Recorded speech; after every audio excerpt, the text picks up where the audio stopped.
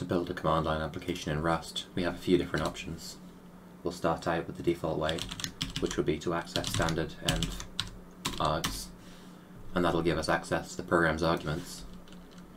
Let's start by grabbing the number of arguments of the program and assigning that to a variable called argCount. We'll make sure that we get exactly 2 arguments.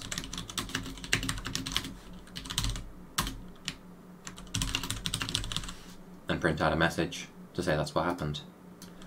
This project's set up as a cargo project, so if we have a look, we've got our cargo toml, which configures the project.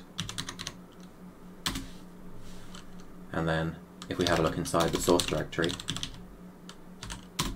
we can see the main file that we were just working on. If we run this project with 2 arguments, we don't get a message. But if we run it with just 1, we get the message we're expecting. So what's going on there? Let's modify the code slightly to print out the first argument. So we'll add a print line and a format, and we'll add standard and args, and we'll get the argument in position 0.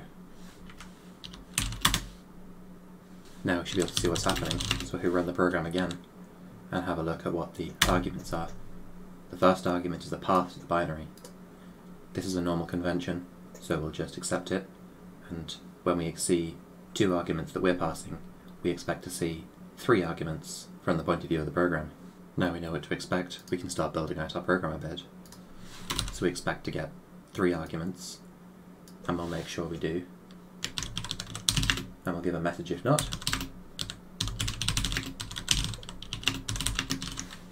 And if we get the wrong number, we'll print out the argCount so the user can see what they did wrong. And we'll exit with an exit code of usage error. Then we can start building out some logic. So we'll create a simple greeter program. So the first argument will be the person we want to greet, or the name of the person we want to greet. And this expect checks for a missing error, and we'll unwrap it and print out a message if this argument is missing. And then we'll expect a language as the second argument.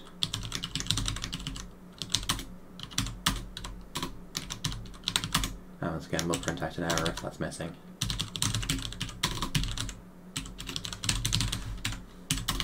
Now we can do something with this. So we'll use a match block to check the language. If the language is English, we can print out a simple message. So we'll add a print that says, hello, placeholder, person. Otherwise, if the language is German, we'll print out a message that says, hello, and then the name of the person. And then finally, if the language is French, we'll print out a message that greets them in French.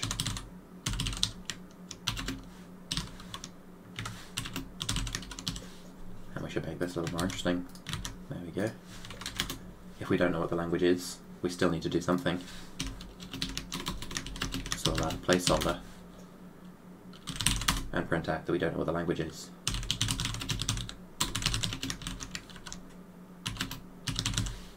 And just so it's clear, in case the language is an empty string or anything like that, we'll wrap it in single quotes and we should be good to go.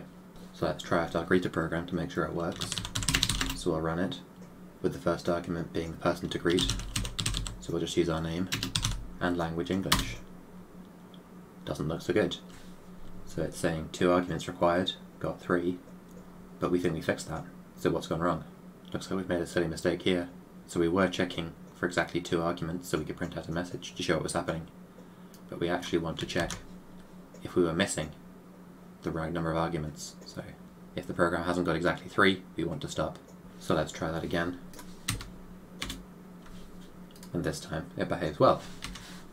So we'll try German.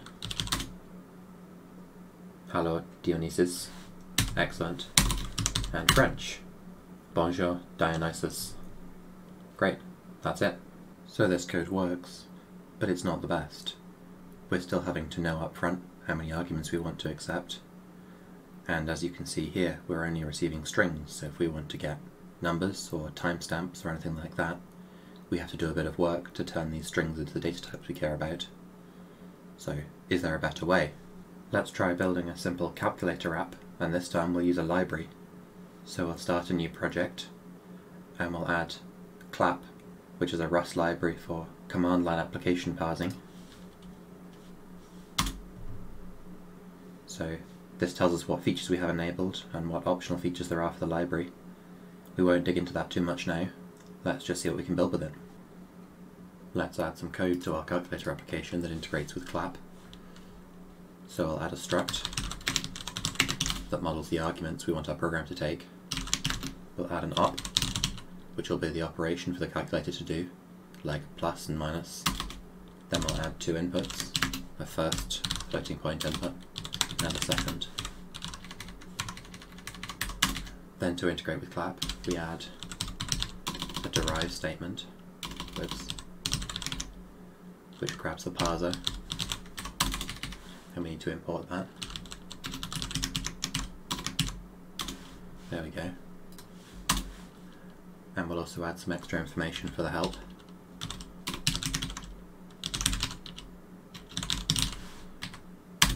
And then we'll make sure that these are usable. So first thing to do is to turn this into a flag, and we'll see what that looks like in a minute. Short, long and value parser. And then for these ones we'll just make them value parsers, so these won't be verbose flags, they'll just be positional arguments.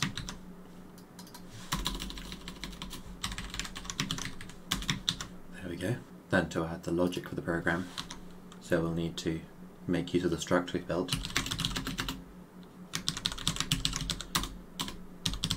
So we ask clap to parse those arguments.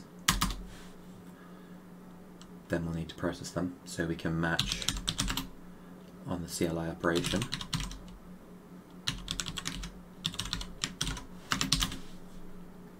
So if we see a plus, then we'll add up the two numbers.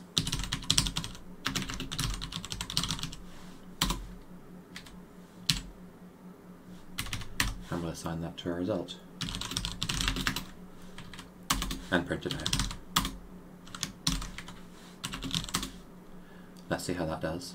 So we'll go for cargo run, and then we don't want to pass our arguments to cargo, we want to pass them to the program that cargo's building. So we'll add a double dash, and then our op flag with a plus, and two numbers to operate on. And it looks like we weren't quite ready yet, so we haven't got a default case in our match. Let's go back and add that. So we need to handle the case where we're passed an operator we don't recognise. So we'll add a default case,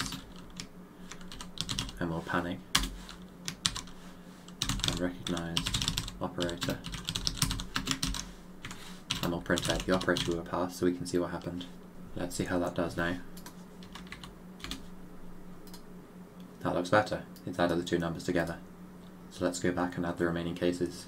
So to fill in the remaining cases, we'll add a subtract,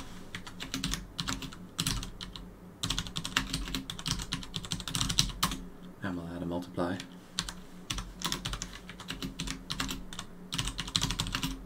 multiplied by CLI.second, and we'll add a divide.